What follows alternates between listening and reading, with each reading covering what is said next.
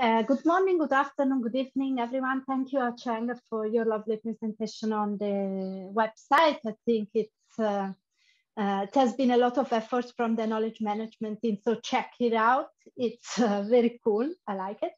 And welcome to this session on evidence and research for child protection and accountability. We have a team of wonderful speakers ready to go. And if I can ask the production, please to go to let me share my screen for a second. I'll just share some housekeeping before we get started with everyone. So just bear with me a second. I want to bring this slide up so you can also read. Just put this e-cap. Okay, we tried this like in the rehearsal, but it's not working right now. So just a few reminders for everyone, really easy actually, because it's been the flavor of these last 3 days. So the closed captioning is available like in for every session. You have to click on more at the bottom of the page, like to get to it. Interpretation is also available in French, Arabic, and Spanish. So you have to click on the globe at the bottom of your Zoom panel and choose your preferred language there. You know, thanks to those that have provided the funding to support like all of the languages throughout the annual meeting. The videos, the sessions are recorded and are gonna be shared later either on Facebook or on YouTube, depending on our needs. And yeah, just Cheung already mentioned this, but if you can be on video, that would be great. Oh, thank you for bringing up the skipping notes slides. That's amazing. If you can be on video, be on video. That's obviously if your bandwidth allows. And keep your mic muted so that everyone can speak like without background noise, that it's a little bit distracting. I'm very pleased to be here with you today. And we're just gonna move right into the session. We have, first of all, we're gonna be hearing from World Vision International on a case study about children in decision-making in fragile context in Syria. So Joy Cheung and Alexandra Matei are joining us from World Vision International. That World Vision is gonna be followed by a presentation from the University of Bath, and specifically Mohammed Alruzzi is joining us for the presentation. Later, he will be joined by Jason Art from the University of Bath to support the discussion. And then finally, we will be hearing again from World Vision in Lebanon this time on a research about perceptions and attitudes of faith leaders around violence against children and their perceived role in achieving child-sensitive social protection. Mike Kirakossian and Arsho Tenbelian are joining us from World Vision in Lebanon. So it's a lot of exciting research and sharing that it's gonna be happening like throughout this session. So with no further ado, I would like to leave the floor to Joy Cheung and the colleagues from World Vision International. Over to you. Oh, I'm sorry. I had like a couple of things planned to you and I was just about to skip them. I always seem to do that. Actually, before we get started with those presentations, tell us where you're joining us from, so we can get to hear a little like of where everyone is in the world. You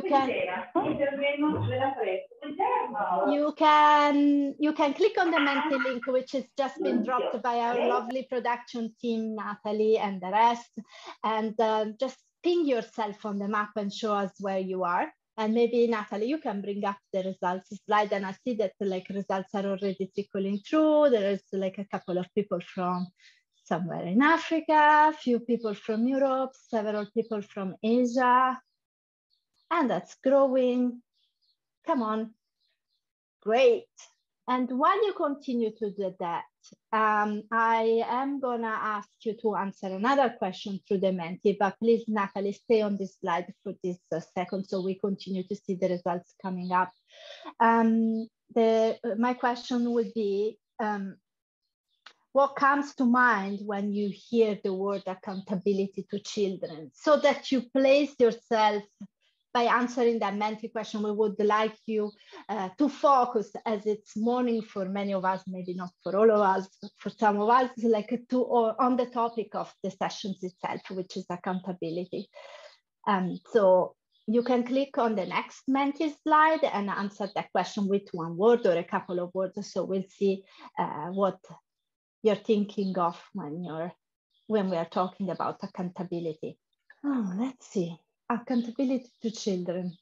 Not a mystery for none of you, I don't think, as it's the topic.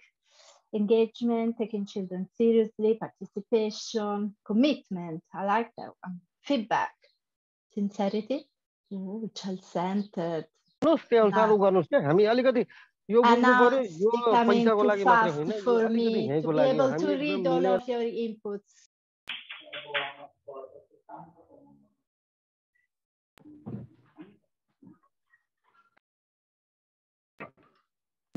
Sorry, I was muted for some reason. Okay, feel free to continue inputting on that slide, and we can show it again maybe at the end, like of the session itself. And for now, let me leave the floor to Joy and the case study from Syria on children in decision-making in fragile context. Joy, the floor is yours. Thank you so much, Elena. And good morning and good afternoon, everyone. It's great to be here in this session. And thank you for the opportunity to share our work. I'm actually stepping in for the protection lead in our Syria response team, who is currently on maternity leave. So I'm actually presenting this on her behalf. Today, I'm going to present a World Vision tool called CPHA Adapt. If we can move to the next slide, please. So you can see CPHA Adapt stands for Analysis, Design, and Planning Tool for Child Protection in Humanitarian Action. Our team conducted a CPHA Adapt in Northwest Syria around December last year.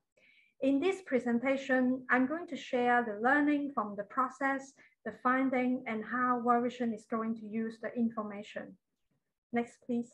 So to start with my presentation, I'm going to introduce what is the CPHA Adapt. It is a unique World Vision tool specifically designed for protracted crisis.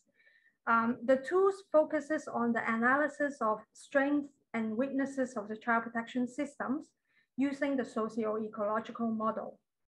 And there are several adaptable tools for national and local level data collection and analysis on child protection.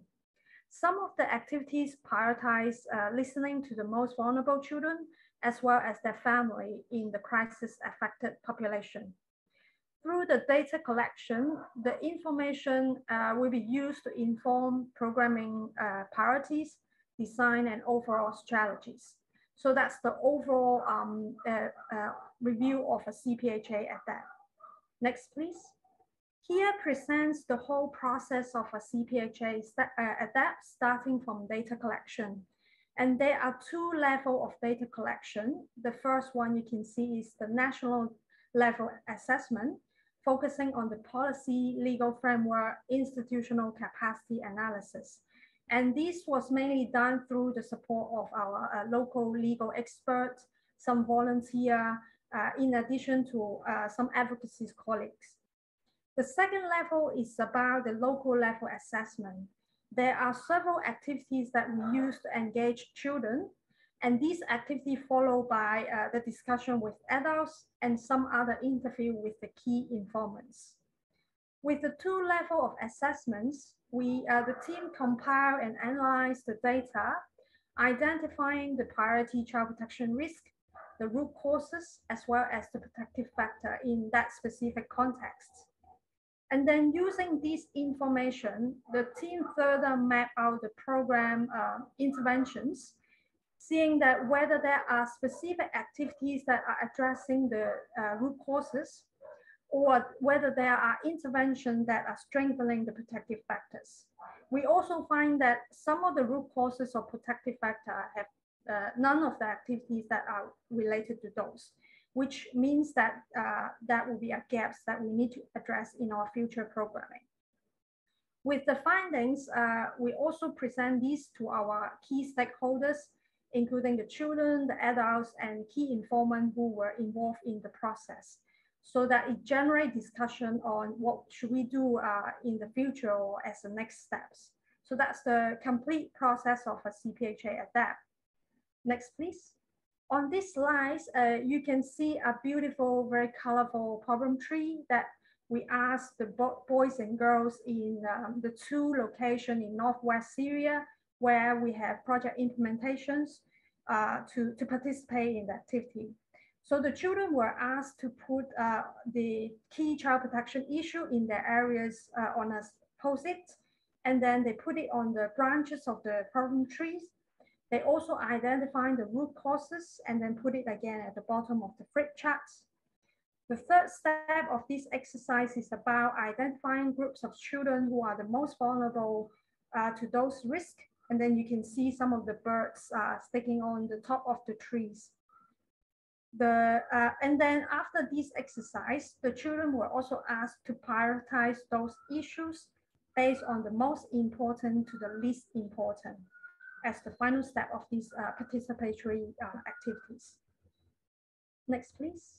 So here are some quotes we got from the children's participant. A boy participant says that, "I'm so happy to see that I'm not the only one who feel this way." We also got a girl's participant saying that, "I'm a female, but it does not mean that the only place I belong is the kitchen." So overall, children see this opportunity as a space to share feelings, to exchange ideas, and also get support from each other. And they find this process is very encouraging because they get the chance to really talk through the concerns. So that's the exercise that they really appreciate. Next, please. Okay, now I wanted to have a poll questions to engage you a little bit.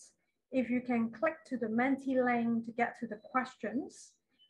And this question is asked you to guess what are the top child protection risks that children themselves identify in Northwest Syria context. And this is a multiple choice question, so you can select as many as you think that are applied to that context. I'll give you maybe 10 seconds, 20 seconds to pick your choice. Okay, so we have the majority saying that no safe space for children, some saying that attacks on school, significant stress. Okay, keep changing.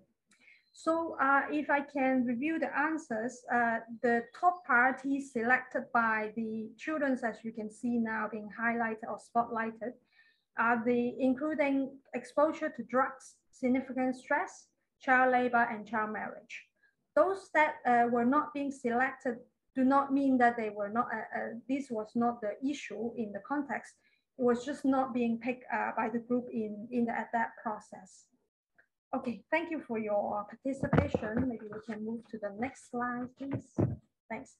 So here, these slides present the summary of the finding from the discussion with the boys and girls. And the list are the 5 top child protection concerns being prioritized by girls as well as boys. You can see both boys and girls prioritize the issue of exposure to drugs in school as the major concern. So they share quite similar concerns between boys and girls. While girls has more concern over child marriage, which is understandable, and boys think child labor is a more serious issue for them.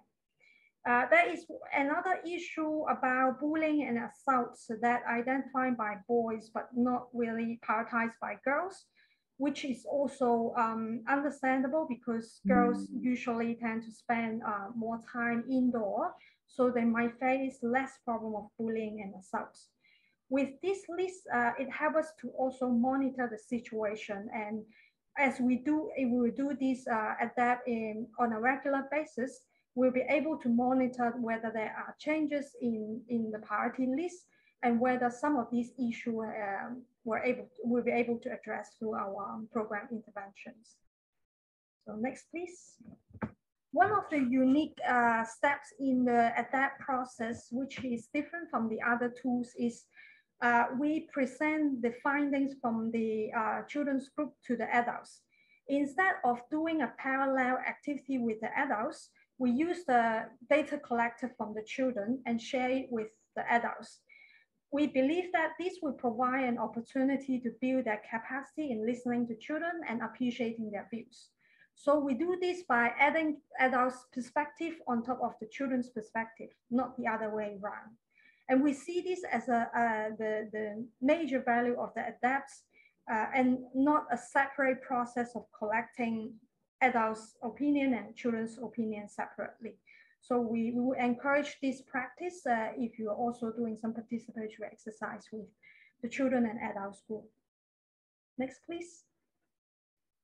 So from some of the key findings from the adults group, one mothers from the FGD, or several of them actually mentioned that the results they present or share by the children surprised them a lot, as they were not aware about what was happening in school. And it was alarming for them to realize that school were actually not the safest place for their children, as they tend to believe. So some were even shocked about the seriousness of the issues that the children are facing inside school. On the other hand, several adults also mentioned that they hold a different view from the children, thinking that child labor might not be an issue or might not be a violence against children. A male adult saying that making boys work is the only way for them to become a responsible person. So that's is a bit contradictory to the children saying that child labor is a major child protection concern and is a violence against children. From this finding, it also helps us to understand if we are doing awareness raising, whether we're addressing that adults are not aware about the issue that children are facing, or whether adults are actually holding a different perspective. So we can tailor-make the message in our awareness events or in other activities engaging the adults to address whether it's an awareness issue or whether it is a perception issue. Next, please. Okay, here is the second poll I would like to engage you against. If you can guess again, which of the finding below matches both the FGD with children and adult in Northwest Syria context? So there are three options. Which options you think that matches the finding? And it can be a multiple choice again. So I give you maybe 10 seconds again to select your options. We have quite equal number of votes in these questions. Okay, maybe I can also tell the answer. It is the first two options, that children find the lack of child protection law inside Syria as well as the lack of accountability are the major reasons that leads to violence against children. Thanks. Can we go back to the slide, please? Okay. So apart from the two major reasons or root causes, there are several other common risk factors or root causes that we have identified through the ADAPT process with children and adults. Both children and adults mentioned extreme poverty is one of the main reasons that trigger negative coping strategy, including child labor and child marriage. The devaluation of education also causes children's increased exposures to different forms of abuse and neglect. Also, they mentioned about child marriage is allowed under Sharia law, and there is no rule of laws in the North Syria context. Some specific risk factors were mentioned by the children's group only, that children do not want to add further burden on the family, and children has no voices in the society. So this also, this feedback were also shared with the parents group, that children were not wanting to add further burdens on the family. We found that this kind of sharing also facilitates adults' understanding on children's concern and the source of stress that their children are having. So, and then we also identifying a few, not too many, but there's still a couple of protective factors in the context. People value a lot for their family. They rely a lot on the extended family members. There are friends that around them that they can ask for support, and there is also highly trustful NGO working in the areas. So these protective factors that we can further build upon in our programming, as well as we do develop more projects to address those risk factors that are being identified by both groups. Next, please. With the finding from the local level analysis, we use the information to triangulate with the national level analysis, which I mentioned earlier that the data collection involved two levels of assessments. In the national level data collections, we use a list of 27 indicators that are related on policy status, regulatory framework on violence against children. And there are several subsets of questions under each indicators to review these 8 areas, including the legal progress and the preparedness to implement. You can see from these slides, in the area of forbids, it got the highest score. And what we find in the Northwest Syria context is that there are several policies about forbiddance of physical punishment in school setting, but not in the family setting. So it gets a relatively high score, but at the same time, it doesn't pass the 50% mark. But already it's the highest among all the other areas that we analyze. And in the areas of reports, funding, data management, and awareness raising by local authority all got 0%, which means there is no legal framework or no budget or actual actions in those areas. With this national level analysis, it also helps us to identify where will be the entry points for our system strengthening approach. So if we see that there is already some policy in the school environment, then it provides an entry point for us.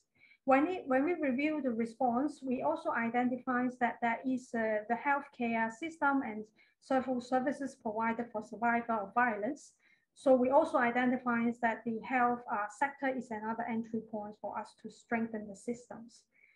I'm aware of the time, so let me stop here about the national level analysis and move to the next slide. So to conclude my presentation and with the finding in the ADAPT, it helps us to prioritize some of the following actions. One included the facilitation of the conversation and activity between children and adults, as we realize that adults are not aware of the children's concern. There are also areas that we can use to identify gaps to address those risk factors and strengthen the protective factors. There is also indications that there is a need to scale up integrated program, especially with the education sector and the livelihood and cash programming. Lastly, we'll do more advocacies with our humanitarian stakeholder, cluster, and other working groups and donors to prioritize child participation in fragile contexts, as well as to advocate to integrate CPHA ADAPT as part of the regular assessment, as we do believe that this should not be a one-off process, but ongoing regular activities to engage children and adults and continue to collect their feedback on those risk factor and protective factor and future programming. So I would like to end my presentation with a positive story of Fatima. Fatima was forced to get married when she was 14 years old. And with the support of World Vision, she is using social media to spread awareness about the risk of child marriage. And this is another way that World Vision supports children and adolescents' participation. And I hope you enjoy the short video of Fatima. إذا صرت رئيس دولة ليوم واحد، أول شيء بنهي الحروب من العالم كله، بحط قوانين جديدة للمرأة، قوانين ما حدا يزوج بنته تحت عمر 18. أنا فاطمة، عمري 18 سنة، من سوريا.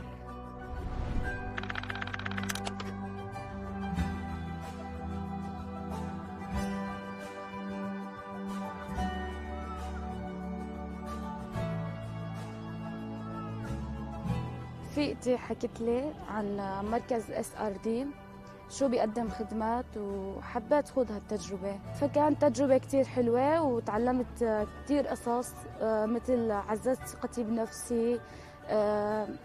كمان يعني حسيت انه في شيء فادني، حسيت حالي انه انا عن جد موجودة، انثى موجودة بهالعالم.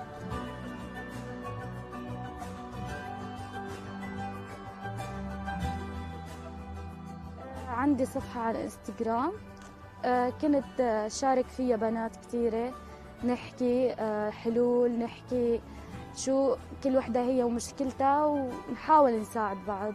عن التحديات اللي عم تعيشها فتيات سوريا، هي مثل ترك التعليم، الزواج بالغصب، الزواج المبكر. كمان يعني في قصة بدي ركز عليها، هي التحرش الفتيات اللي عم تصير بالمخيمات، هي يعني من أنواع العنف ضد المرأة. بتمنى إنه نخلص من هالشي. يعني عندي كتير شغلات إن شاء الله بس أكبر رح أحققها.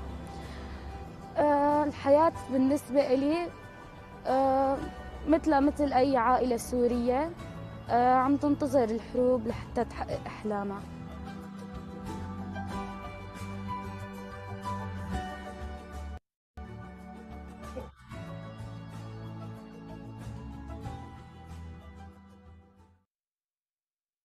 Thank you so much. The full that report is available on World Vision website. We can share the link with you if you are interested to read more about it. Thank you so much. Thank you, Joy. And now over to Mohammed Alruzzi. Mohammed, the floor is yours. Thanks, Elena. Thanks, everyone, for joining.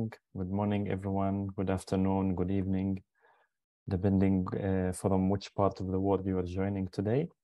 My name is Mohammed Alruzzi, and I am a research associate at the University of Bath. And today I will be reflecting a little bit on the research finding we conducted at the university, which was funded by one of the research council in the UK, AHRC and FCDO.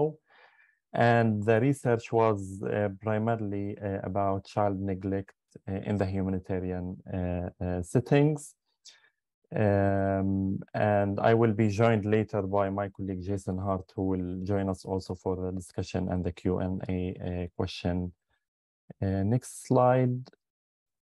Probably to start this presentation, I'd like to maybe get some of your point of view about the forms of maltreatment in the humanitarian settings.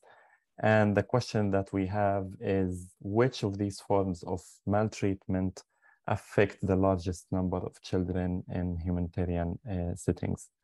Of course, there's no wrong or right answer for these questions, but just for us to start that discussion.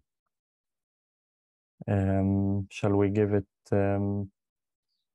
15 seconds, and then maybe now we can show the results. Wow, this is unexpected. It is interesting to see how the different participants rank the prevalence of forms of maltreatment. As we can see, 48 of the participants reported that it is neglect, and then it is violence, and then abuse, and then it's exploitation. Unfortunately, we don't have reliable information or statistics about the prevalence of each of these forms of maltreatment. So this was really a guesswork. But I think what I would like to highlight here, that usually neglect is one of the aspects which are less discussed in the humanitarian settings and in humanitarian actions. Usually, whenever we are speaking about child protection, We focus on exploitation, violence, abuse, because they are easier to be detected, unlike the neglect, which is very difficult to identify and very difficult to detect. And I think in response to that, in 2018, the Alliance launched a study which focused on neglect in humanitarian settings. And this was an important step in tackling that question and addressing that gap in the literature and research, and also in practice when it's come to neglect. And one of the findings of that study or the literature review of that study was that neglect was the most common form of maltreatment experienced by children around the globe. Although this doesn't necessarily apply to the humanitarian settings. And this is what motivated us in doing this research, to focus on neglect specifically and to understand more about the dynamics of neglect, how it can be identified and how it is perceived. Next slide, please. So we started this project 2 years ago, and with focus on neglect in the humanitarian settings. And in particular, we were interested in understanding the different manifestations of neglect in humanitarian settings, drawing on 2 sites, Jordan and Palestine. And in particular, we were interested in understanding the underlying causes of child neglect in humanitarian settings, and then trying to investigate how neglect can be identified in these settings. And in doing so, we were trying to focus on 4 forms of child neglect, including physical, medical, educational, and supervisory neglect. And these are some of the forms of neglect which has been highlighted in the study which was commissioned by the Alliance in 2018 on child neglect in humanitarian settings. In this presentation, I will not speak about all of these forms. Probably we don't have time for that, but I will speak more about the physical neglect, the first one of these 4, in the coming slide. But to give you context about that research, I'd like to move to the next slide and speak about the methodology of that project. It has basically 2 sites in Jordan and in Gaza Strip in Palestine. And in Jordan, we worked with 4 different refugee communities, including Sudanese, Somali, Iraqi, and Syrian refugees. While in the Gaza Strip, we work with Palestinian refugees communities, especially those who are registered with UNRWA, the leading UN agency for Palestinian refugees. And as part of that research, we conducted more than 170 interviews with children and caregivers. And these were facilitated by community members, refugees themselves, with their communities in each of these different sites. And in addition to that, and to make the research more inclusive and participatory, we engaged children through theater and art-based workshops with children in both of the Gaza Strip and Jordan. And in addition to that, we understood the importance of engaging also with the humanitarian actors. So we conducted more than 20 key informal interviews with child protection professionals. Some of them were working in the region, others were globally, and they have extended expertise in focusing on issues of child protection and specifically on neglect. Just to move quickly to the findings, I would like to move to the next slide and start another quick quiz. And we have now a new question, which is, which of these is most commonly seen as the cause of child neglect in humanitarian settings? Is it the attitudes and practices of caregivers? Is it the incapacity of caregivers due to social and economic conditions? Or third, is it the inadequate support from the humanitarian system? Again, there is no right or wrong answer, but it will be interesting to see your views on the in response to that question about the causes of child neglect. Maybe we'll take 20 seconds and then we continue. Okay, thanks a lot for contributing to this quiz. So as we can see, most of the participants think that the cause for child neglect in a humanitarian setting is the incapacity of caregivers due to social and economic conditions.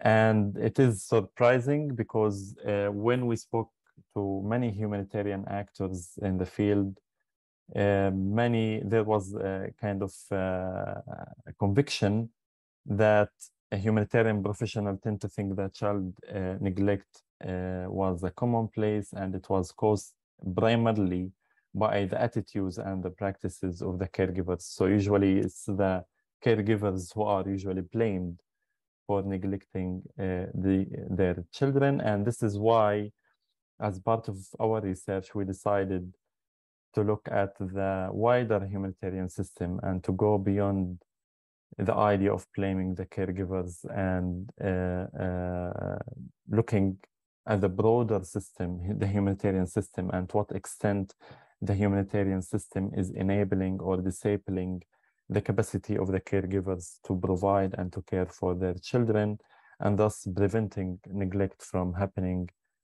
in the first place. Maybe to explain that, we should have a look at the humanitarian system and how is it composed and how the different relations between the different actors impact caregivers and their capacity to provide for their children. So maybe we move to the next slide, please. So as you can see,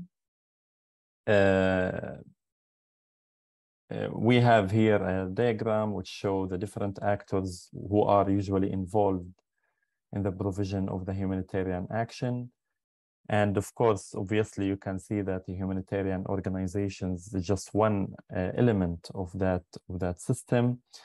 But what came out as part of our research is the reflection of the refugees and other beneficiaries from the humanitarian system, and how they think that the humanitarian system sometimes fail to enable them and to give them the tools to provide and to care for their children.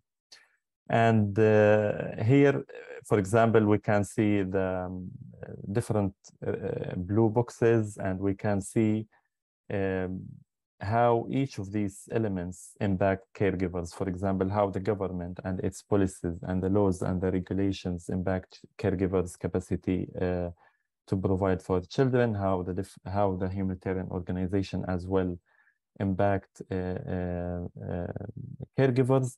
But I think in our research, what was more important is to look at the interaction between these different actors. How, for example, the host government interactions with the humanitarian organizations eventually impact the caregivers' capacity to provide and help caregivers to provide to take care of the children. How the local institutions are also impacted, for example, by the donors. How the humanitarian organizations are tied sometimes by principles of a humanitarian work or any or other principles, and how this eventually affect the capacity of the caregivers to provide for children. And we identified two forms of neglect here.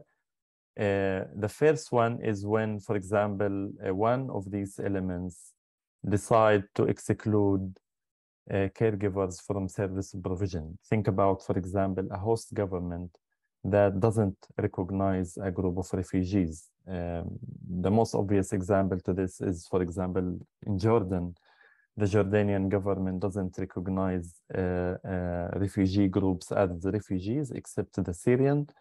And this has many repercussions in terms of provision of services, including access to education and medical care and job market for the caregivers.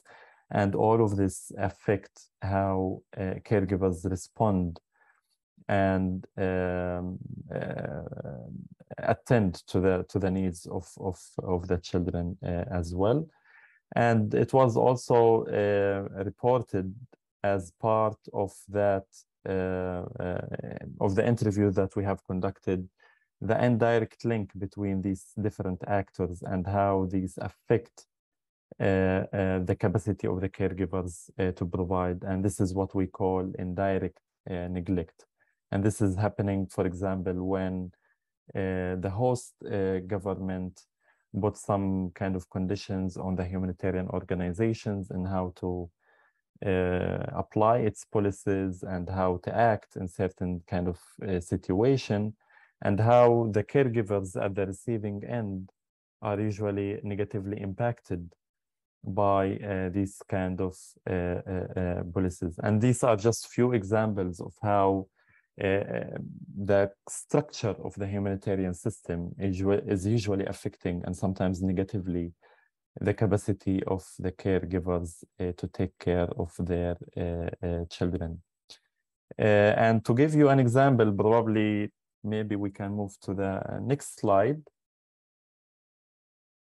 And here, for example, I would like to speak about two themes which came out as part of our research in Jordan. And it was about the theme of violence and abuse in the streets and leisure spaces and schools in Jordan. So a Somali mother, resident in Amman, was reporting last summer that my son, 2 teeth are half broken by some random kids who throw an object at him. He doesn't know them except one. His back was torn with a metal cover of a tuna can. He has many scars on his back, but he sees none of them. He only sees half broken teeth, and the other son cannot forget about his eye. So here we can see that if we can easily blame this mother for not attending to the needs and providing supervisory support for her kid, but we have always to contextualize this in the wider system. And also here we have another example from Gaza. Because of the distractions and the accumulation of the rebels in the urban areas, children are at risk of being injured. And this affects how children are experience safety and how they have access to physical spaces and physical safety as beneficiary of the humanitarian system. For the sake of time, I'll move to the next slide and just give some concrete examples of how the humanitarian system sometimes produce forms of child neglect. For example, in Jordan, the Jordanian government doesn't recognize different groups of refugees apart from the Syrian refugees. The public sector employees usually practice forms of discrimination against refugees, and this results in eliminating and excluding children from having access to different services, including the ones which are very necessary to them, like education and medical care. And bureaucracy here play an important role in making the lives of the people more complex by eating up time and attentions of the caregivers. So think about a mother that she has to get a lot of registration, a lot of paperwork done, but at the same time she has to attend to her kids, providing physical and emotional and educational and medical support at the same time to those children. And in addition to that, in the context of the humanitarian action, it's usually very difficult to attend to the material needs of the children when there's a lot of limitations on the fund which is available to those caregivers. Most of the caregivers are not allowed, for example, to work in Jordan, and because of that, they cannot provide the sufficient material support for their children. And we can see similar dynamics, of course, because of the political situation in the Gaza Strip in Palestine. These manifest differently in that sector. And here we are speaking about the control of the donors, which are unable to challenge the Israeli government, the insufficient measures to remove severe hazards following destructions of the building, and the lack of the spaces. Just for the final one more slide, and I will conclude. I think it's very important, and these are some of the lessons we learn as part of our research. It's very important to engage with caregivers and children through a genuine participation, and it's through that kind of engagement that we will be able to understand the question of neglect and engage with it and address it. And I think it's very important to attend to the question of neglect more in the humanitarian sector, because it's one of the most common forms of child maltreatment in humanitarian settings, and it's very important if we can give more attention to that. The work of the Alliance was very important in that direction, and we hope that our study also contribute in giving more attention to that area.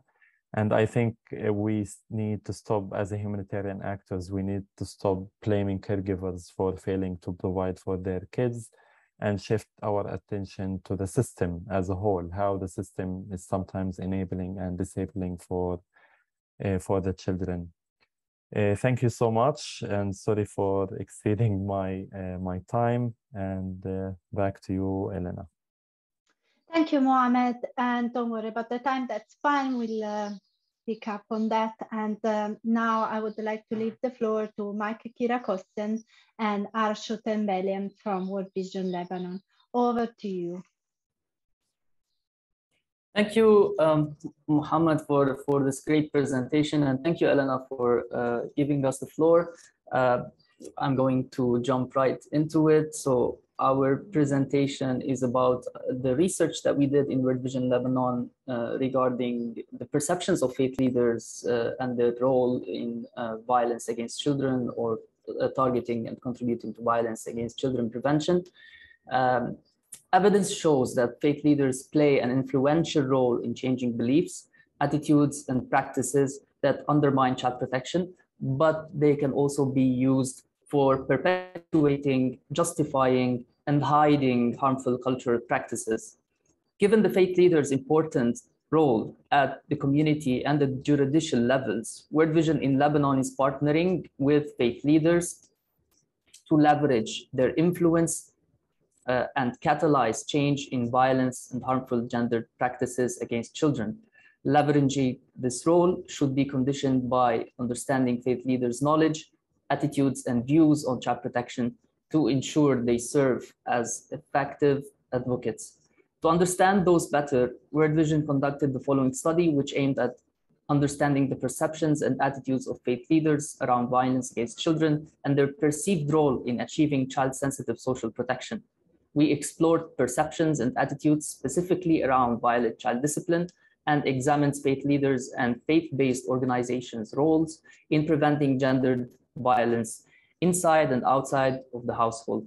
Some of the specific objectives included understanding how to better incorporate the role of faith leaders in child protection programming to strengthen designs for behavior change programs and influence policy to ensure the centrality of and accountability to children in decisions that affect their lives. To go over the key themes, methodology, and evidence, the study team used a qualitative cross-sectional design, which is a type of research design where we collect data from many different individuals at a single point in time, observing variables without influencing them. With a latent approach to assess the perceptions of faith leaders, a qualitative approach was employed to allow for the exploration of complex ideologies and permitting for a detailed depiction of perceptions and attitudes using in-depth interviews. The study team used a deductive directed design as well, with predetermined categories and outlined themes informed by prior knowledge and research codes to guide the analysis of the data. The research included faith leaders, as I said, from both Muslim and Christian religions residing in North Lebanon, Beirut, and Mount Lebanon. A female quota for the sample, ensuring the inclusion of female faith leaders, was applied. Here are some findings that are important to share. The majority of faith leaders believe that the use of violence as a child disciplining approach is neither justifiable nor acceptable. However, when probing further about their acceptability of violent child discipline, there was a shift in some of the opinions where 5 out of 18 faith leaders mentioned that violence in some cases is needed. Moreover, some faith leaders thought that girls are subject to harsher disciplining methods, while others thought the opposite. Of those who mentioned that girls are subject to more violent discipline, attributed this to cultural beliefs rooted in the honor of the girl, which mirrors the honor of the family. The vast majority of faith leaders agreed to the prevalence of violence against children in society and in their communities, especially during COVID-19, and is more prevalent in families with children with disabilities. Those were occurring due to existing cultural and social norms that fuel violence against children. And those are linked to parents' cultural upbringing. Almost all faith leaders stated that their main role in preventing violence against children lies in preventive approaches, such as educating parents and offering support as representatives of their congregation. They added that they don't have any participatory role in religious court decisions. Some faith leaders opposed to the mere idea of divorce, as it contradicts the teachings of their faith and affects the child negatively, regardless of their opinion on whether the decision is child-centered or not. Others explained that some courts follow the laws as they are, without assessing the best interests of children and women. And the reasons behind that is attributed to nepotism and favoritism. Before I hand to my colleague Arsho, here's a quote from one female faith leader. At the present time, the decisions are not centered around the child and the woman, because they consider that they are, quote unquote, less or deficient, and that the woman is emotional and cannot bear responsibility alone. I hand now to Arsho to tell us more about the strengths and limitations of the study. Thank you, Mike. So the study has a number of strengths. The study was the first, excuse me. The study was the first attempt to evaluate through a qualitative assessment the faith leaders' perception and attitudes around violence against children and their perceived role in achieving child-sensitive social protection. The qualitative design of this study had to collect rich and detailed information to describe yet unexplored experiences and perspectives on most of the study themes, which would have not been achieved had we chosen the quantitative methods to answer the research questions. Next, the sampling frame was purposeful in including participants with diverse backgrounds in different settings to ensure advanced representativeness. The sample was diverse in several characteristics, including sex and religious background. The study employed consistently the developed interview guide and utilized structured coding and data analysis to ensure rigor. As for the limitations, the subjectivity and non-probability-based nature of the unit selection in purposive sampling, which restricts the representativeness of the sample, but it helps shape an initial understanding of the perception of faith leaders. And the study team tried to tackle this limitation by adopting maximum variation sampling, MVS, also known as heterogeneous sampling approach, which involves selecting candidates, in this case, faith leaders, across a broad spectrum relating to the topic of the study, which is religion in this case, to look at the research questions from all available religious angles and perspectives, thereby achieving a greater understanding. Finally, albeit limited to only a number of women faith leaders, which might have limited our understanding and appreciation of their experiences compared to their men counterparts, their mere inclusion helped ensure their representativeness. I want you now to go to the Menti link that is provided, and I want you to answer this question. Describe the role of faith leaders in preventing violence against children in 1 word, 2 words, or the way you like to describe it. And we will be seeing all together how are you describing the role of faith leader. There is a typo over there. It should be faith leaders in preventing violence against children. Waiting for your results and input on this question. Raising awareness, promoting awareness of violence against children in their community and using the faith teachings to influence positive behaviors. Influence behaviors, attitudes, and policy for children and women.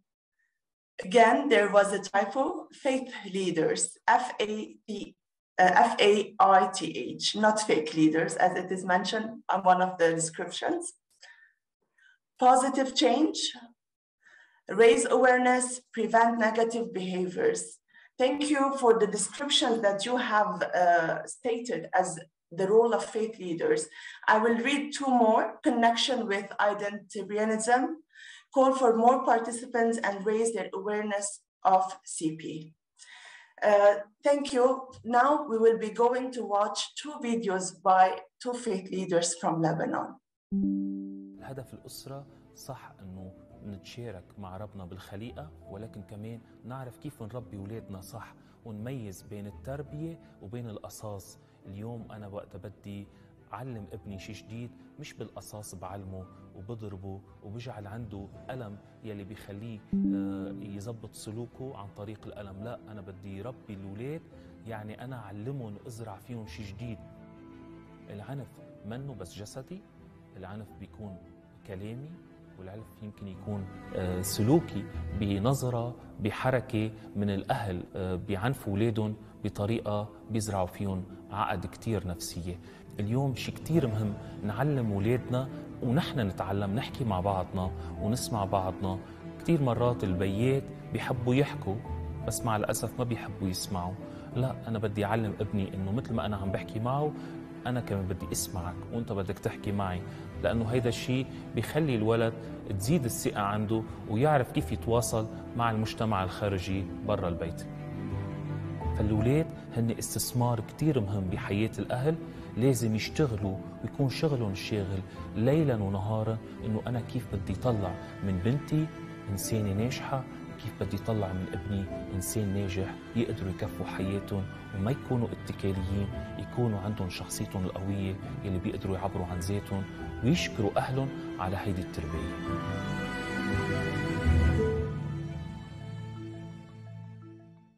الهدف الأسرة صح إنه نتشارك. اتفقوا الأديان السماوية والقوانين الوضعية على أنه عمر الطفل من 0 ل 18 هذا العمر ممنوع فيه عمالة الأطفال.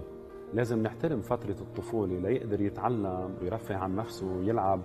هاي الفترة الأساسية اللي ممكن يستغل فيها هذا الشيء. ما يشتغل إلا بحالات قصوى من عمر 14 ل 18 سنة إذا في ضرورة قصوى لإعالة الأسرة بحال عدم وجود معين لها.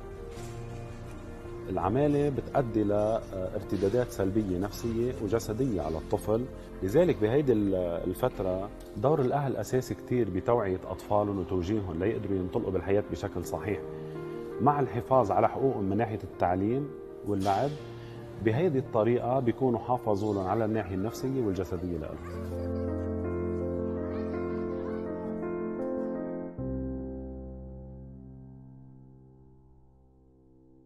اتفقوا الأديان السماوية. Thank you, Arsho, and thank you for our dear producers for showcasing those videos. I'm going to ask Arsho now one question, which is shown on the slide. What is the perception and role of faith leaders, faith leaders in preventing violence against children, including sex-based discrimination in violence against children? Thank you, Mike. I want to start by quoting a Protestant female faith leader from BML.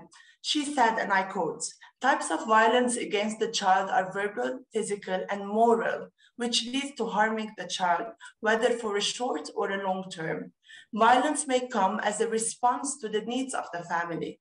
Violence is common for girls through early marriage and for boys through forcing them to go to the street and beg, so that they bear this responsibility that they must secure money for the family. And this destroys the child's childhood."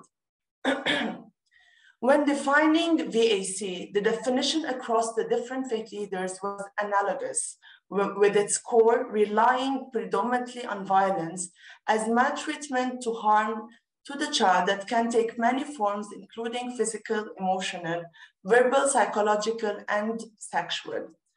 In terms of discrimination, the majority of the interviewed faith leaders agreed that sex-based discrimination in general exists in the society.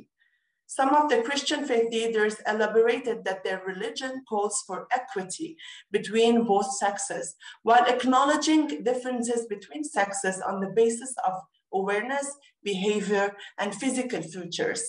They define discrimination in general as bigotry and inequality in treatment between the two sexes, based on prejudices, and the few mentioned that this sort of discrimination is violence in itself. One Muslim faith leader also highlighted that his religion calls for equity between both sexes, explaining in terms of inheritance, where religion calls for equal inheritance between male and female children. While only few touched on sex-based discrimination in VAC specifically, they link it to examples of different violations of child rights on the basis of child marriage, child labor, begging, and education. There was a consensus of their role or social status within the community, where it allows them to have an access and closer insights to the families. As mentioned, faith leaders' role helped them establish dialogue with both parents and the children, and hence establish trust, based on which access to personal matters was granted. And this facilitated this awareness and identification of VAC cases.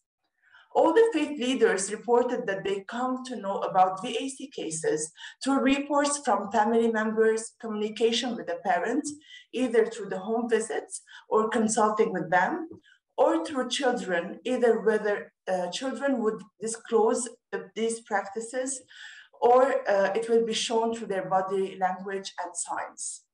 All faith leaders believe that their role is in spreading awareness and the teachings of religion to help people and guide them towards correct actions, including child rearing and lifestyles. Almost all the faith leaders stated their main role in preventing VAC relies in preventive approaches through educating parents and through offering support as representatives of the congregation or faith community. Faith leaders explained that education is coupled with providing parents with alternative ways on how to control oneself, deal with and guide the child. The faith leaders mentioned different means for the exchange of knowledge, including meetings, gatherings, Friday prayer meetings, preaching in the church, and training sessions. So this is in a nutshell. Mike, I want to ask one last question. Where do faith leaders stand on the issue of obesity? What influence do they have on social and cultural norms related to obesity, or can or should faith leaders change these norms? Yes, thank you so much, Arsho. So this final question is on slide 2. There was a consensus about the existence of cultural and social norms that fuel violence against children. Though some faith leaders believe that the effect of these norms in societies is gradually diminishing, they linked those norms to parents' cultural upbringing, and some said that these norms vary across societies, areas, and sects, and that they are more common in rural setting and in financially disadvantaged families. Some faith leaders also mentioned that the majority of the society abides by those cultural norms and follows them blindly, even without questioning the reason or reasoning behind them. It was noteworthy to mention that on this note, a Christian faith leader from Tripoli highlighted that harmful norms are common in the society and passed on from one child to another due to the absence of care from adults. When asked about changes in these norms and their roles or contribution to the change, the majority of faith leaders believe that fighting against these harmful social norms and achieving change requires shifting people's mindsets from following harmful social habits towards more positive and child-centered decision-making and practices. The aforementioned study also, according to faith leaders, can be achieved through listening to people and through working on the mental, physical, emotional, spiritual, and social nurturing to attain self-awareness among the members of society. They highly perceived their role as mentors and educators and mentioned their contribution to this change can be done through training parents and guiding them on the correct ways on how to deal with children. I hand now to Elena, or I think Camilla, I don't know. Thank you so much for listening in. Thank you, Mike. So yeah, you were right. It's back to me. Thank you so much for your presentation. And I would like now to introduce Camilla Jones, who's the co-coordinator of the Alliance. You have surely met her like in the last couple of days of the annual meeting.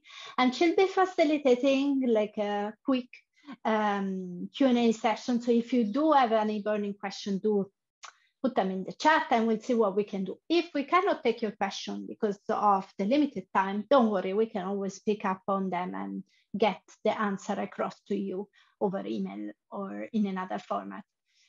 Over to you, Camilla. Thank you, Elena, and thank you to all the speakers. I think it's been absolutely fascinating and I've really enjoyed hearing these kind of great calls to action, lessons learned, and some of the synergies between the different presentations. I've noticed a few takeaways for myself that I thought I'd share with you. Children enjoy being listened to. It clearly makes them feel good, feel empowered. It's good for their resilience. We need to engage adults to build their capacity to listen to children. So being part of these processes of research can actually help them in their longer term work with children. But also we need to adopt these kind of very organized approaches to assessment that have been demonstrated in Joy's presentation. And Mohammed then encouraged us to identify protection issues in context, identified through a deep engagement with local actors, which I think has been quite well demonstrated in Mike and Arsho's work with faith leaders, really looking at that particular group of people, influencers in the local context, what they think, what they can do.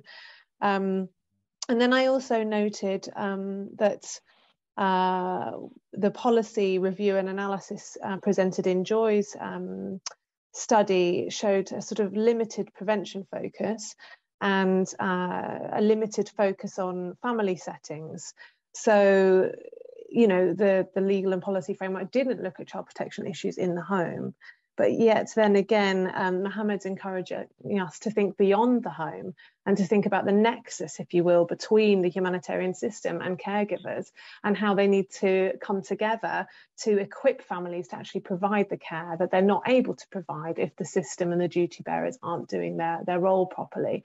So I thought I'd share a few of those reminders of what we've covered today and try and bring together a few of the synergies to help the participants as they come up with their questions. I'm sure they'll have many, but just to start us off, we've got one question to pose to the panelists, which is what are the implications of your findings for the effort to achieve greater accountability to children.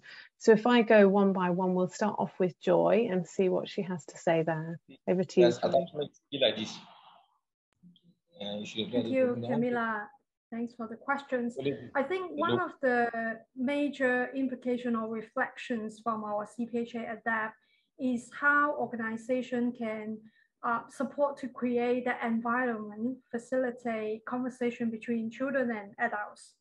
In the Adapt process, which I described, we managed to present the findings from the children's group to the adults, but I would see this as just the first step. If we need to move one step ahead or further, we need to facilitate maybe even with the children presenting the information directly to the adults, encouraging that direct interaction and conversation, which I believe we need to further support and build capacity of our local team to be able to do so. As you can imagine, in a more relatively conservative environments, facilitating such kind of conversation might also cause some conflicts or tension between the children and the adults. So I would see it as a continuous efforts that we need to work on to create such environments, to build the confidence of the children to talk through their concerns with the adults directly. Another implication I would say is how we can use this information generated from one exercise or activities to build into the wider systems, and also to use this information to fit into the other mechanisms that we also collect feedback, complaint, or information from the different groups. So as CPHA Adapt is just one exercise, the ability to really utilize and provide the feedback back to the participants from the different system and using it as a whole mechanism is another challenge, and is another areas that we need to continue strengthening. So that's the little input that I have. Thanks. Thank you, Joy. So how do we safely engage children in sharing their views? How do we make best use of the data we've collected for many different purposes, was what I heard from there. I'll pass to Mohammed for the same question of the accountability implications of your research to achieve greater accountability to children. Thanks, Camilla. I think right from the beginning in our research, we had a deep commitment to accountability, and this is reflected in the way we implemented this research. So right from the beginning, we engaged with researchers from the refugee communities in undertaking the research and defining the questions and in setting the agenda for this research. And this was reflective of our commitment to accountability. And I think throughout this process, which lasted for the last 2 years, we came to see how important and how productive it is to use that approach, and how this can have good implications for accountability. Because through that participatory and engaging process, we happen to have more views from the caregivers and the children on the question of neglect and child protection in humanitarian settings, and not in a conventional way, not in the way which is kind of codified in the UNCRC, but kind of from the perspective of the caregivers who are at the receiving end of that system of the humanitarian action, and how this affects them directly and affect their capacity to provide for their children. But I can see that my colleague Jason Hart just joined, so maybe he would like also to say a few words about in response to that question as well. Yes, and just for the participants to know, Jason couldn't attend the earlier part of the session because he was in another session. So welcome, Jason. Thank you very much. Can everyone hear me okay? Can you hear me? Hello? Very well, thank you. Oh, you can. Good. Hi, thank you. I'm so sorry to have missed, I'm sure, what was a very interesting and insightful discussion so far and presentations. On the question of accountability, one thing, and I'm sorry this has already been said, one thing I think is really important in relation to the strategy of the Alliance is actually, well, yes, of course, children's participation is vitally important. We all agree on that. But so is the importance of the caregivers as well. and ensuring that we're accountable to caregivers and that we listen to the voices of caregivers. And in our study, one of the things that was striking was that there was quite a very high degree, in fact, of commonality between the concerns raised by children, the concerns raised by their caregivers. And I think that's often when we think about child participation in children's voices, it's predicated on an assumption that there's a big difference between parents and children. And that's not what we found. The big difference was between parents and children, or the community on one side, and humanitarian organizations on the other, in terms of the issues, protection issues that were being identified, the ways of working, who was excluded, who was included, and so on.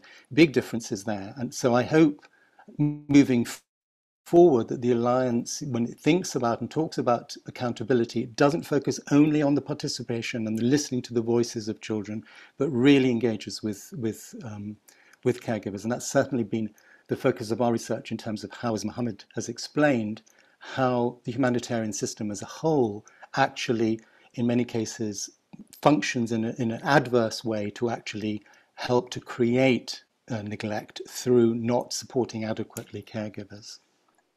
Thank you, Jason. Yes, I think we need to work along the whole socio-economic, ecological model with looking at the child participation and then all of the other duty bearers around the child when we think about accountability. We've got now some other questions that have come in on the chat box. There's, I think, 4 addressed to Joy and 2 addressed to Mike and Arsho. I'll read off the first one for Joy and then I'll paste the rest in the chat. So I'll paste them all in the chat, but I'll read them all out now quickly. And some of these have been responded to on the chat, so you can be a bit brief if you've already responded to them there. So do you have any evidence on how the involvement of children made a change in adults' awareness? We've also got, how did you select the children participating in the study?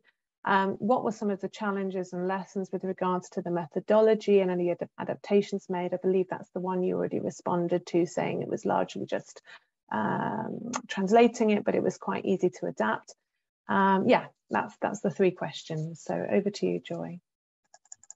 Thank you, Camilla, and thank you for the questions. Maybe I would start with the first one about the evidence, whether adults change their awareness. As this is just the first round of CPHA ADAPT being done in Northwest Syria context, so from our first experience, it also surprised us that adults in the project areas that were not aware some of these child protection concerns that children are experiencing. So we assume that most of them were aware of it, but after this exercise, then we got to know that we have to do more work to raise their awareness on certain issues. So that is very helpful. And it also helps us to understand that there is very limited opportunity for children to share their concern with the adults. So in our future programming, that is definitely one of the key priorities that we wanted to strengthen and create more such opportunity. So in terms of evidence, we don't have much right now, as this is just the first round. But if we are doing it on a regular basis, then we'll be able to measure that whether such awareness will increase after our interventions or whether there's still more work needs to be done. In terms of the selection of participants, as we have ongoing projects in the community where we conducted the CPHA ADAPT, so we did some mobilization through our facilitator. For those children who benefit in our program, then they get to know about this CPHA ADAPT. For those who might not have direct access to some of our child protection center or other facility, then there were also outreach activities to mobilize them to participate. But we do set age limits, kind of age limits for the children's groups, as we felt some of the question might be handled by older age children. So we recruit children between the age of 11 to below 18 for the children's group discussion. So I hope I answer the questions. Thanks. I think so, but if anyone wanted to ask a further question, they can do so on the chat. I popped a few of the questions that came in for Mike and Arsho into the chat. I know you've responded there, but obviously it doesn't get picked up in the recording. And I see, luckily, Mike, your hand is up anyway, so you can either come in on those or your other point you wanted to make. Yeah, sure. Thank you so much, Camilla. And we just have a few minutes before we'll hand over to Elena to close us. I will need just 1 minute to answer those questions. Thank you. So thank you for the questions. And regarding the first one, which is about trafficking, our point is, regardless of religion, trafficking is a child protection concern. It's forbidden, and we are against it. And hence, we found out of our research, which did not, as I responded in the chat, did not necessarily focus on trafficking, but it was speaking to violence against children, including exploitation.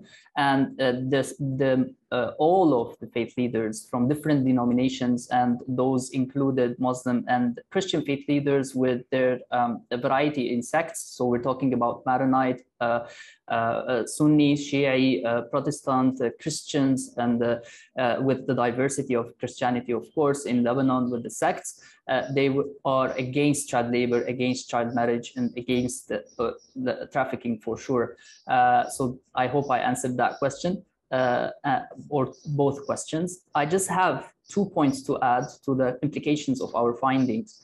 One is that faith leaders, which is a major finding in our research, they perceive their role at the community level, educating parents, while in fact they have a huge influential role in policy change, and that is not yet realized. So we encourage people to really address those and engage faith leaders in policy change, in behavior change at the community level, because they have a lot of leverage to do there.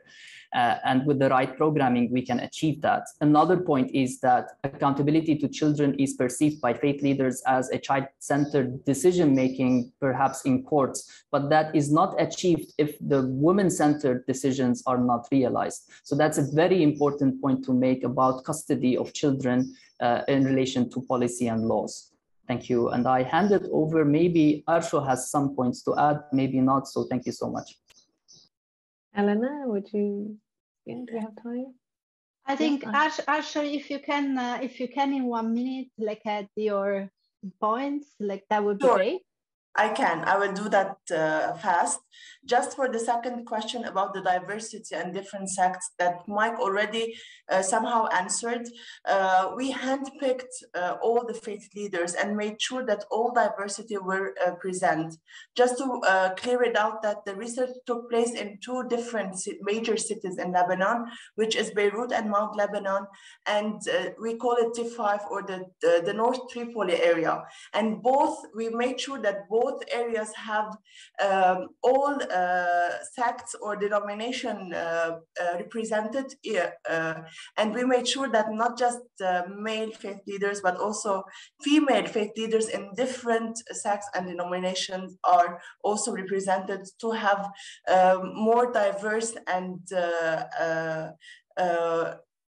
experience present in our research. So that made our research really diverse and strong in that way, in the representatives of the faith leaders, though it was really diverse. And I see that, Mohammed, you have your hand up, but it needs to be a really short. Just 30 seconds. I just like to use this opportunity to thank you all. Also to tell you that we are about to publish our report as a result of that study. We are now in the dissemination phase, and we'll be happy to share the report. I have received many private messages from the participant showing interest in the report, and thank you, Jason. We just shared the report. Thank you all, and we'll be happy to receive also feedback and questions on our emails as well after the session. Thank you so much. Thanks, Mohammed, and thank you all the speakers and Camilla for coordinating, production company, interpreters, everyone. There are my last thought to summarize this super briefly, as I have like limited time availability, is that I liked the way Joy put our role is in supporting how to create an environment that like facilitates like conversations between adults and children, and those adults could be caregivers, as like, you know, Jason and Mohammed's studies was prompting, as well, you know, those discussions involving faith leaders and more generally working across the socio-ecological model as Camilla prompted. So thank you all. I think it's, you know, a very long conversation. You're welcome to continue on Philo, or there are other activities foreseen for the rest of the annual meeting sessions, including a discussion on the infographic gallery that you can access right after this, or you can pause, take a break, and join us like for sessions that are starting a little bit later, like a table talk with other working group and task forces leads, and other interesting sessions later in the day. So thank you very much, everyone. And thanks the production company, interpreters, speakers, and everyone. And well done, everyone. Take care. Thanks, everyone. Thank you so much. Bye-bye. Thank you. Have a great day.